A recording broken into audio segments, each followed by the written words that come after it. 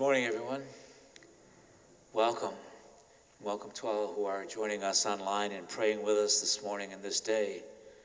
Just take a moment just to get our hearts ready for this greatest of all gifts of God's love that we come to so often and so easily in many ways, but yet never lightly, always with a great sense of tremendous awe and thanksgiving.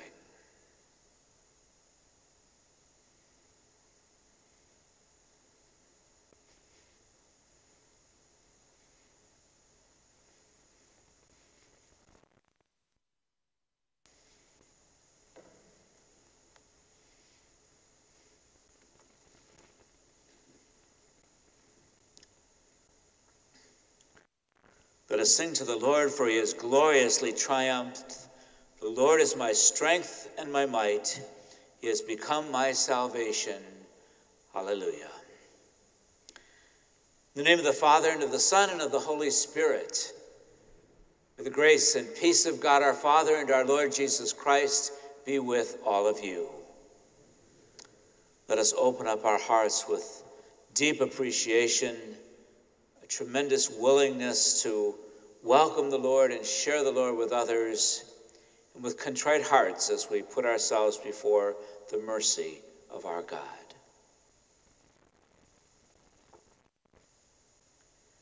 Lord Jesus, you raise us to new life. Lord, have mercy. Lord Jesus, you forgive our sins. Christ, have mercy.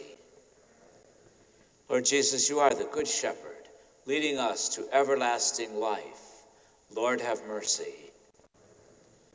May Almighty God have mercy on us, forgive us our sins, and bring us to everlasting life. Let us pray.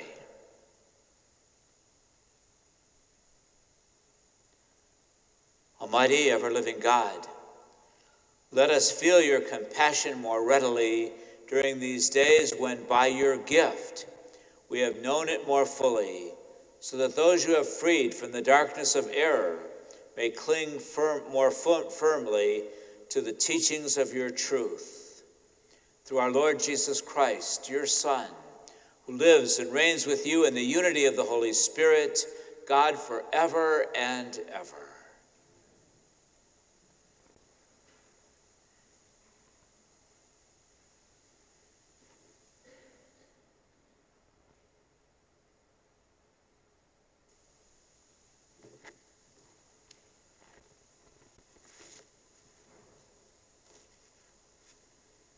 Reading from the Acts of the Apostles. The angel of the Lord spoke to Philip, "Get up and head south on the road that goes down from Jerusalem to Gaza, the desert route." So he got up and set out. Now there was an Ethiopian eunuch, a court official of the Candace, that is the queen of the Ethiopians, in charge of her entire treasury, who had come to Jerusalem to worship and was returning home. Seated in his chariot, he was reading the prophet Isaiah. The Spirit said to Philip, "Go and join up with that chariot." Philip ran up and heard him reading Isaiah, the prophet, and said, "Do you understand what you are reading?" He replied, "How can I unless someone instructs me?" So he invited Philip to get in and sit with him. This was a scripture passage he was reading. Like a sheep he was led to the slaughter, and as a lamb before its shearer is silent, so he opened not his mouth. In his humiliation justice was denied him. Who will tell of his posterity? For his life is taken from the earth. Then the eunuch said to Philip in reply, "I beg you, about whom is the prophet saying this? About himself or about someone else?" Then Philip opened his mouth, and beginning with this scripture passage, he proclaimed Jesus to him. As they traveled along the road, they came to some water, and the eunuch said, "Look, there is water. What is to prevent my being baptized?" Then he ordered the chariot to stop, And Philip and the eunuch both went down into the water, and he baptized him. When they came out of the water, the Spirit of the Lord snatched Philip away, and the eunuch saw him no more, but continuing on his way rejoicing. Philip came to Azotus and went about proclaiming the good news to all the towns until he reached Caesarea. The word of the Lord. Thanks be to God. Let all the earth cry out to God with joy. Let all the earth cry out to God with joy. Bless our God, you peoples, loudly sound his praise. He has given life to our souls. He has not let our feet slip. Let all the earth cry out to God with joy. Hear now, all you who fear God, which I declare what he has done for me. When I appealed to him in words, praise was on the tip of my tongue. Let all the earth cry out to God with joy. Blessed be God who refused me not my prayer or his kindness. Let all the earth cry out to God with joy.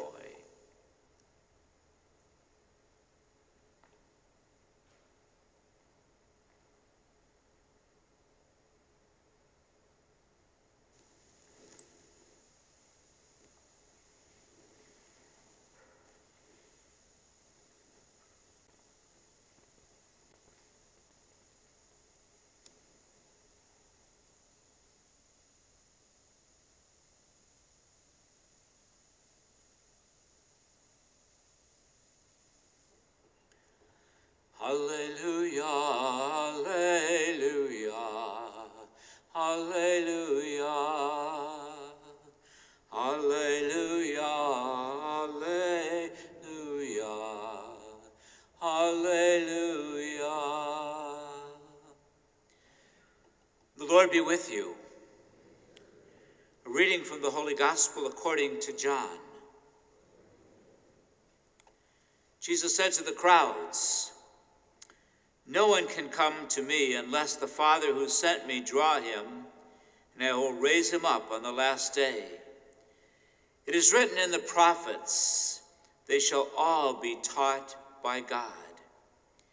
Everyone who listens to my Father and learns from him comes to me. Not that anyone has seen the Father, except the one who is from God. He has seen the Father. Amen, amen, I say to you, whoever believes has eternal life. I am the bread of life. Your ancestors ate manna in the desert, but they died. This is the bread that comes down from heaven, so that one may eat it and not die. I am the living bread that came down from heaven. Whoever eats this bread will live forever, and the bread that I will give is my flesh for the life of the world." The Gospel of the Lord.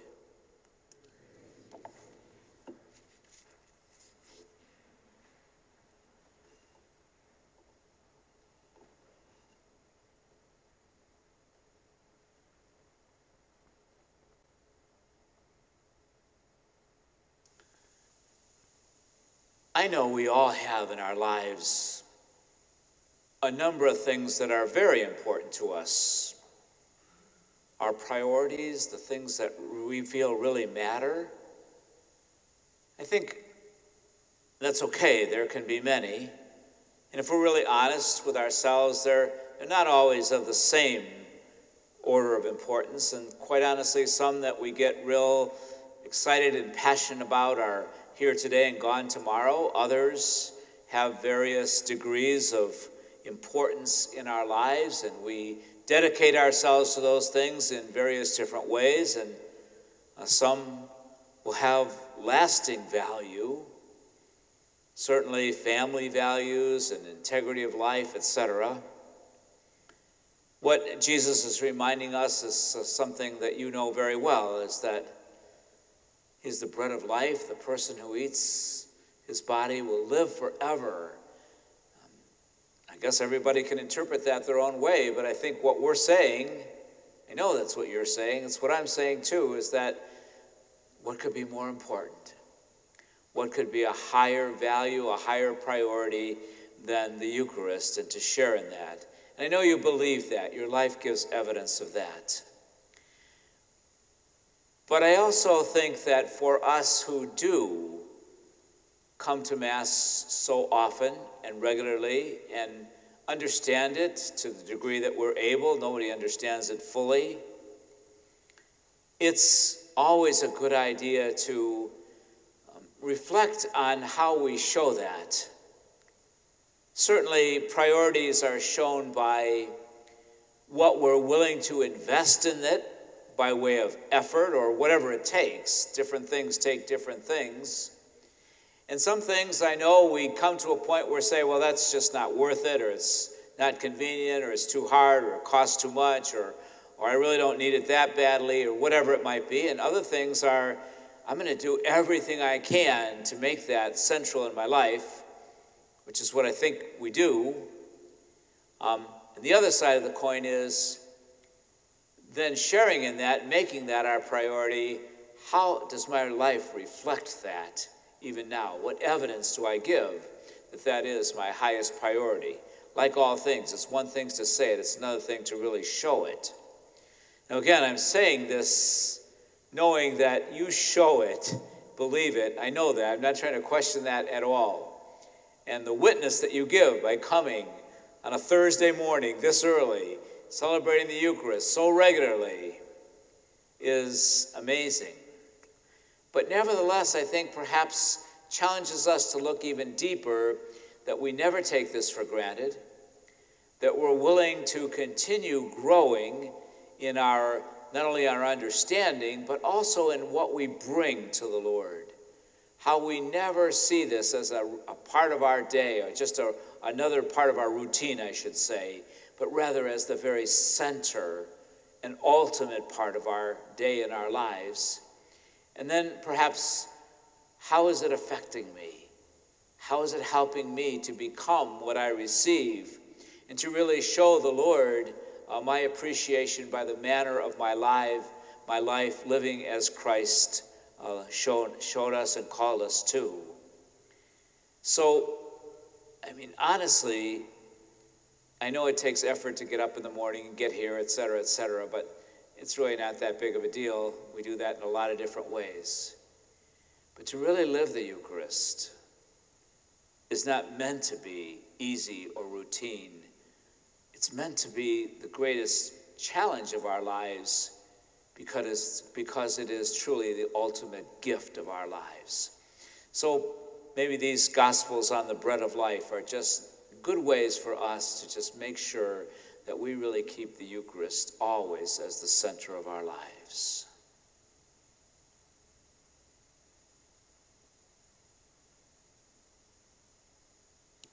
So let us come humbly and gratefully to the Lord and pray for our needs and the needs of our sisters and brothers. We pray for our world, for unity, for justice and equality, and for true and lasting peace. We pray to the Lord. We continue to pray for the Church during this Easter season especially. We pray for the Universal Church, for our Holy Father, and for all the leaders of the Church. We pray for our diocesan church and our bishop. We pray for our parish community and for one another. And we pray for the Church that is our family at home, that Christ, especially Christ in the Eucharist, will always be the center of all that we do. We pray to the Lord. We pray for those who are sick or suffering, broken, bereaved, lost. The special intentions that each of us have promised our prayers for others, and for those that we may have forgotten, and those that many that we are unaware of, we pray to the Lord. We pray for all of our children, our young adults, and children with special needs, that God would bless and protect them and help them to grow in His love. we pray to the Lord. We pray for all those who have died, all our own family members and friends and parishioners. We pray for Larry Martis and for his family. We pray in a special way today for Tom Smuntz and his family. We pray to the Lord. Loving God, we believe with all our hearts that you are the bread of life. We come to you with tremendous humility and gratitude as we share in this great sacrament of eternal life. Help us to appreciate more and more each day and to live more deeply each day this great love that you share with us. We ask all these things now through Christ our Lord.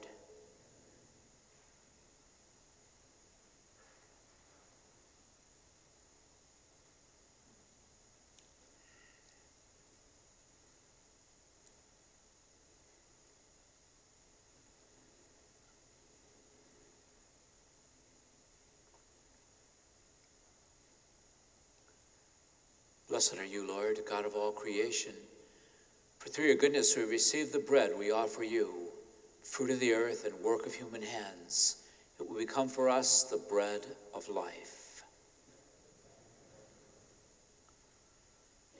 By the mystery of this water and wine, may we come to share in the divinity of Christ, who humbled himself to share in our humanity.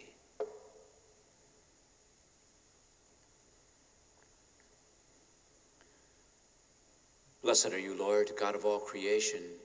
For through your goodness we receive the wine we offer you, fruit of the vine and work of human hands. It will become our spiritual drink.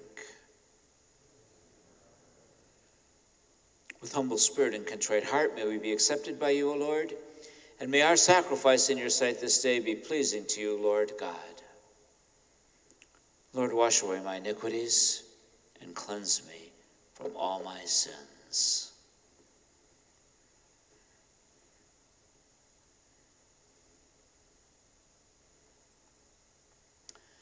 Pray, my sisters and brothers, that my sacrifice and yours will be pleasing and acceptable to God the Almighty Father. May the Lord accept the sacrifice at our hands for the praise and glory of his name, for our good and the good of all his holy church.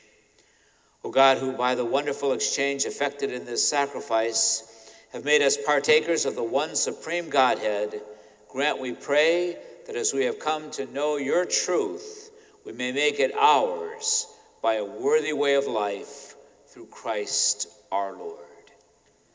The Lord be with you. Lift up your hearts, and let us give thanks to the Lord our God. It is truly right and just, our duty and our salvation, at all times to acclaim you, O Lord, but in this time above all, to laud you yet more gloriously when Christ our Passover has been sacrificed. Through him the children of light rise to eternal life, and the halls of the heavenly kingdom are thrown open to the faithful. For his death is our ransom from death, and in his rising the life of all has risen. Therefore, overcome with paschal joy, every land, every people exults in your praise, and even the heavenly powers with the angelic hosts sing together the unending hymn of your glory as they acclaim, Holy, holy, holy Lord, God of hosts, heaven and earth are full of your glory. Hosanna in the highest. Blessed is he who comes in the name of the Lord. Hosanna in the highest.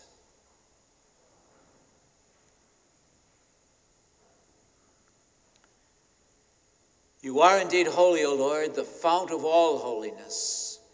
Make holy, therefore, these gifts, we pray, by sending down your Spirit upon them like the dewfall, so that they may become for us the body and blood of our Lord Jesus Christ.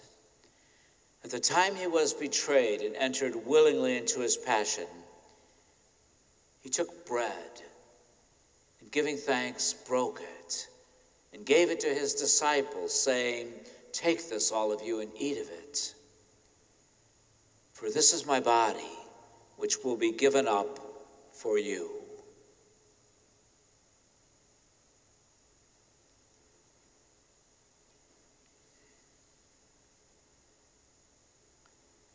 In a similar way, when supper was ended, he took the chalice, and once more giving thanks, he gave it to his disciples, saying, "Take this, all of you, and drink from it, for this is the chalice of my blood, the blood of the new and eternal covenant, which will be poured out for you and for many, for the forgiveness of sins.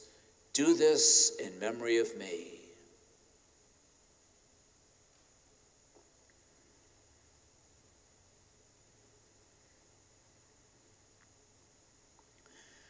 The mystery of faith. When we eat this bread and drink this cup, we proclaim your death, O Lord, until you come again. Therefore, as we celebrate the memorial of his death and resurrection, we offer you, Lord, the bread of life and the chalice of salvation, giving thanks that you have held us worthy to be in your presence and minister to you. Humbly we pray that, partaking of the body and blood of Christ, we may be gathered into one by the Holy Spirit. Remember, Lord, your church spread throughout the world, and bring her to the fullness of charity, together with Francis, our Pope, and Edward, our Bishop, and all who serve your church.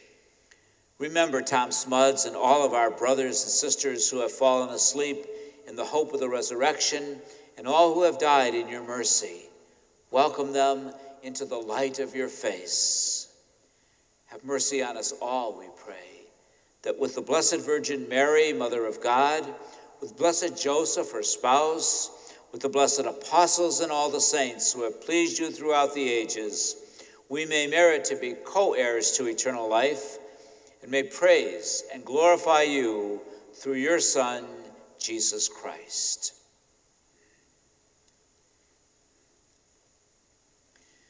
Through him and with him and in him, O God, Almighty Father, in the unity of the Holy Spirit, all glory and honor is yours forever and ever.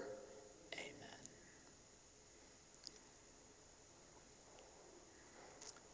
At the Savior's command, informed by divine teaching, we dare to say, Our Father, who art in heaven, hallowed be thy name.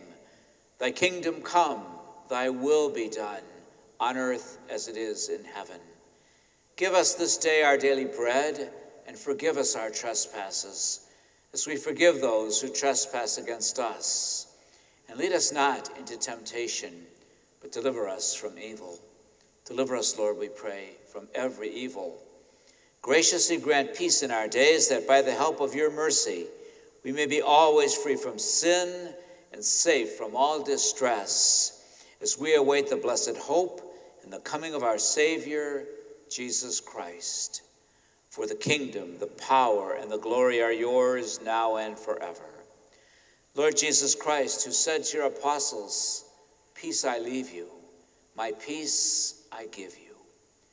Look not on our sins, but on the faith of your church, and graciously grant her peace and unity in accordance with your will, who live and reign forever and ever. My friends, may the peace of the Lord be with you always. From our hearts, let us offer each other a sign of Christ's peace.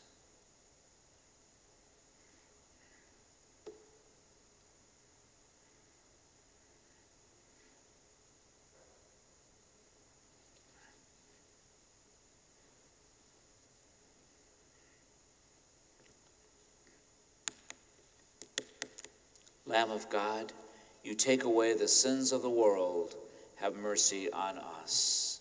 Lamb of God, you take away the sins of the world, have mercy on us. Lamb of God, you take away the sins of the world, grant us peace.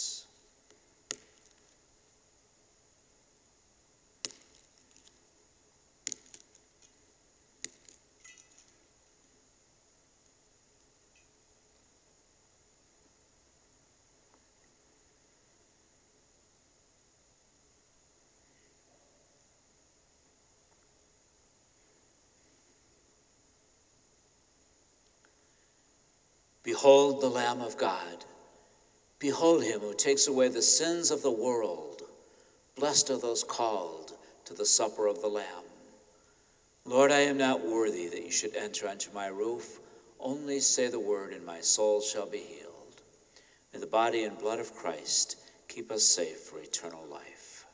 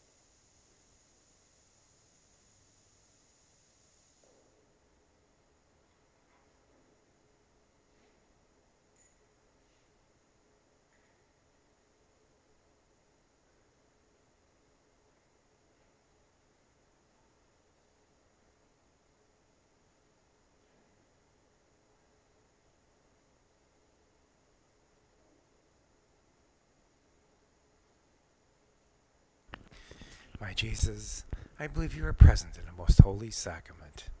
I love you above all things, and I desire to receive you into my soul. Since I cannot, at this moment, receive you sacramentally, come at least spiritually into my heart. I embrace you as if you were already there, and unite myself wholly to you. Never permit me to be separated from you. Amen.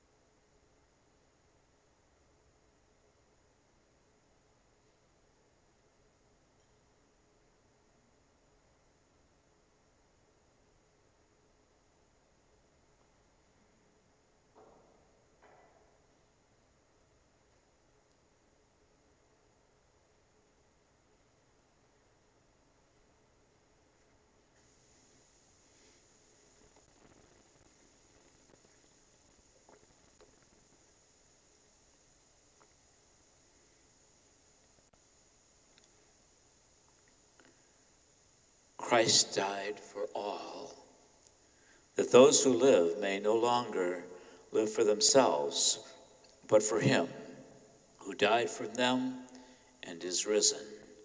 Alleluia.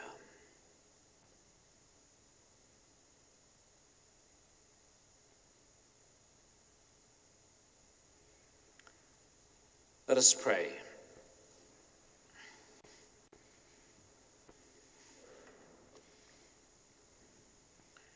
Graciously be present to your people, we pray, O Lord, and lead those you have imbued with heavenly mysteries to pass from former ways to newness of life through Christ our Lord. The Lord be with you, and may Almighty God bless you, the Father, the Son, and the Holy Spirit. Thanks everyone for sharing in the celebration today, but thank you especially for the great witness that you give of making Christ, especially Christ in the Eucharist, so important and so central in your life. And may you continue to feel the great blessings that this Eucharist continues to give us, including that hope one day of eternal life. So let's go in peace now, glorifying God by our lives.